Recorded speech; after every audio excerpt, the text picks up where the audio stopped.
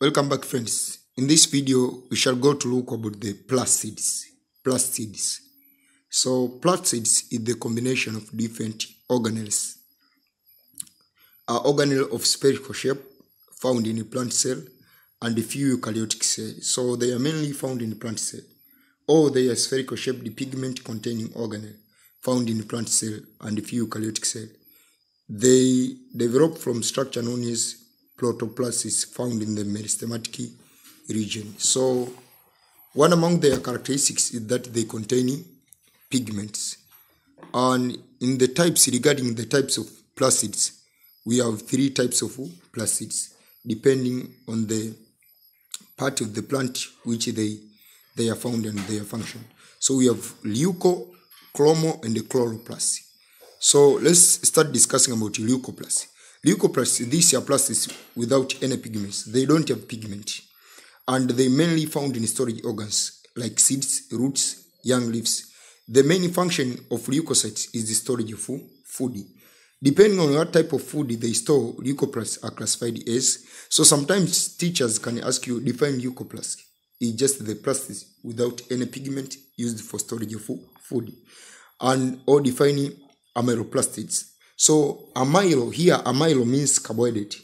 So amyloplastids, they are plastids which store carbohydrate. Then lipido means they store lipid, and the proteino means they store protein. And then from there, let's jump to the chromoplasts. So chromoplasts, they contain photosynthetic pigment, mainly red, orange, or yellow, known as carotenoids. So chromoplasts, they contain carotenoids. They are found in fruits like orange, tomatoes, also in flowers. Different appearance of flowers, unavona maua yanapendeza, it is because of chromoplasts. So function of chromoplasts, they identify ripeness of fruit. Kwa mfano unavona machungwa yakiwa ya kijani tunajua ni mabichi. Yakiwa njano tunajua yameiva, maana that's ripeness of fruit. And they help in the process of pollination kwa sababu wanavyo impart color to the flowers, they help to attract insects and birds for the process of pollination. Then let's go to the chloroplast. Chloroplast is the plastid containing a green pigment called chlorophyll. It is mainly found in the leaves, young stems, or any green part of the plant. Chloroplast inakuwa imecontain nini? Chlorophyll. It is also found in green algae and the eubacteria. The structure of chloroplast. Structurally, chloroplast is spherical or oval disc-shaped organelle with green pigment, which is chlorophyll. Contain plastids found in almost all membranes of the kingdom Plantae, mesophyll cell, and the boundaries cell, and in certain algae or algae-like members of kingdom Protoctista, cyanobacteria, blue-green bacteria, and other photosynthetic bacteria member of the kingdom Mlelwa. Kwa hiyo chloroplast inakuwa ina chlorophyll, and the major function of chlorophyll is used for photosynthesis.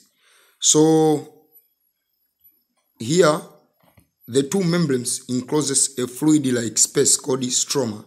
Within the stroma there is parallel lining membrane called thylakoid. Each thylakoid consists of a pair of membrane. Chloroplast always contain chlorophyll and other photosynthetic pigments located on the system of membranes. So within the stroma called thylakoid, the membrane runs through a ground substance called stroma. Kwa kwenye chloroplast tunakuwa tuna kitu kinaitwa stroma. Stroma ni kama cytoplasm ya chloroplast. Mle kuna different membranes. Kwa membranes hizi zinazopita zinaitwa thylakoid. One pair of thylakoid can be distinguished into two regions, which is glanna and interglanal region. So glanna is just like accumulation. Then interglanal is the region which connect one glanna and another. So maybe assume this is our glanna, this is our another glanna, this is our glanna, this. So this is the interglanal lamella or interglanal region. So the interval between one glanna and another is called interglanal lamella. The interglanal lamella together with the glanum hold in chlorophyll in a most sweet position for photosynthesis. So I am just going fast because I know we shall discuss this more in the topic of nutrition when we are discussing about the structure of chloroplast again. So the stroma contain enzymes for carving cycle. Stroma contain enzymes for carving cycle. During carbon dioxide fixation reaction, circular and naked DNA. Kwa au stroma anakuwa na enzyme za carving cycle ambao ni dark reaction of photosynthesis. Lakini pia tunakuwa na circular and naked DNA. Tunakuwa na few and small 7th type ribosomes. Tuna chemicals such as sugar and organic acids. Na pia tuna starch grain. Pia kuna enzymes present in the stroma involved in the second stage of carbon dioxide fixation. Like in all of these, we shall go to see them in nutrition. Diagram of chloroplast. Of course, you can be asked to draw the structure of chloroplast, but you can just visit BS and draw it. And if it is difficult to do so, let us show you a demo of the diagram of chloroplast. So chloroplast looks like this. This is your glanna, and this is your interglanal lamella. This is your another glanna. Another glanum. So glanum is just singular, and then plural is glanna. So one membrane in the glanum is called thylakoid. So this is called thylakoid. All of these bunch is called glanna. You have lipid droplet, circular DNA, outer membrane, inner membrane, starch granules, and things like that. So let's go to the function of chloroplast. The main function of chloroplast is to carry out photosynthesis. That is the main function, producing carbohydrate or sugar. So the whole mechanism of how does it produce sugar using carbohydrate and the water is discussed in the topic of nutrition. But here what you should know is the main function of chloroplast is to carry out it. So other rules, they give plant leaves their color due to green pigmentation. They carry self-replication due to the presence of DNA, acted the temporary storage of end products of photosynthesis. End products of photosynthesis, they are temporarily stored in the chloroplast. Like in tuna rules of the membrane, or thylakoid membranes. Thylakoid membrane, they hold chlorophyll in most suitable position for photosynthesis.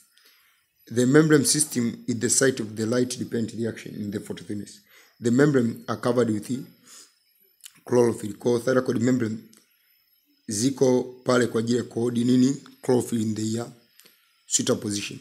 They make a system of interglanal membrane in the stroma suitable for light-dependent reaction to take place.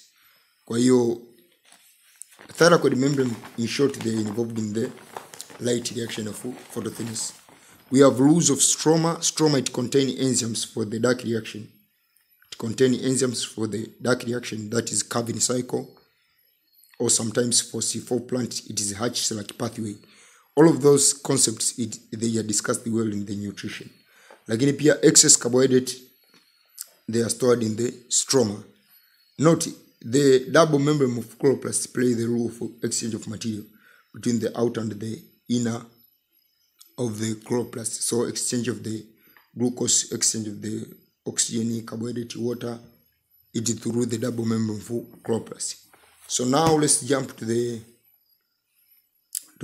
adaptation of chloroplast. So presence of chlorophyll for trapping sunlight, presence of glanna and lamella, which the system hold the chlorophyll in position, in the most suitable position. Presence of permeable outer membrane, which allow the material to enter and leave the chloroplast, raw material to enter and waste product to leave the chloroplast. Presence of circular DNA and the ribosomes help in the formation of photosynthesis and even in the replication of chloroplast. It has ability of stroma to store food such as starch. Lakini pia presence of stroma which have enzymes for the dark reaction. So prokaryotic nature of chloroplast, hii tumeshai discuss kule kwenye endothermic theory. So like prokaryotic cell, the chloroplast are the following. It is microscopic, circular DNA, few and small ribosomes. Tusha discuss kule kwenye endothermic theory. Similarities between chloroplast and the mitochondria. Both replicate themselves. Both have fewer small ribosomes, that is 7th. Both are double membranous cell organelle. They have an outer and inner membrane. Both can generate energy.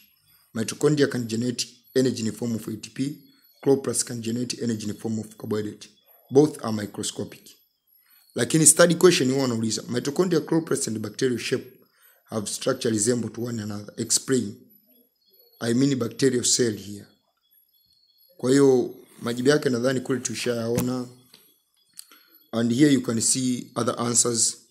The way in which mitochondria, chloroplasts and bacterial structure resemble to one another are follows. Kwa hiyo utakuja hapo kuona kwamba they are all microscopic. They all have circular and naked DNA. They have fewer and small ribosomes.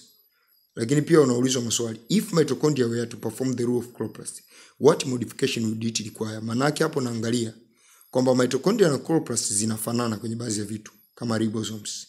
Lakini kuna vitu vinatofautiana. Kwa hiyo if mitochondria were to perform the function of chloroplast, hapo ndo utaangalia. Kwa mfano, mitochondria kazi yake ni respiration. Ita produce ATP. Lakini chloroplast ina produce carbohydrate. Mitochondria it break down carbohydrate, while chloroplast inakuwa inatengeneza carbohydrate.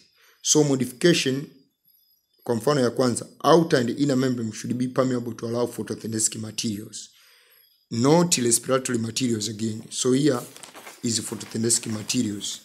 Another adaptation, there must be development of chlorophyll for trapping light, that is sunlight. They must lose cristae to give room for glanum and thyroid. Kwa inabidi zipoteze cristae ili glanum na thyroid zipate nafasi.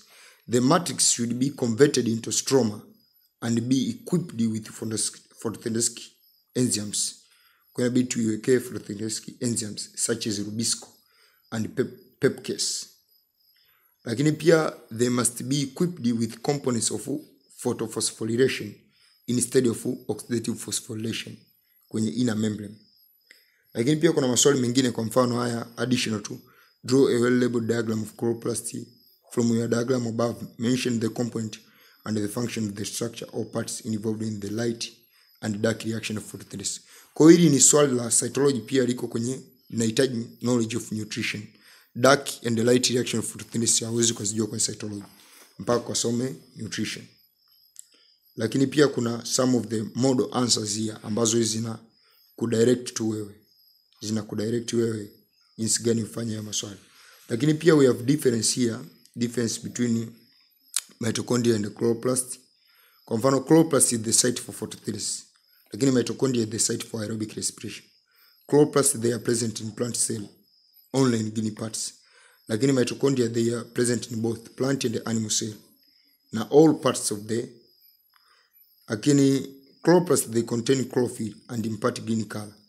Wakati mitochondria they contain enzyme for oxidation of food. They do not impart any color.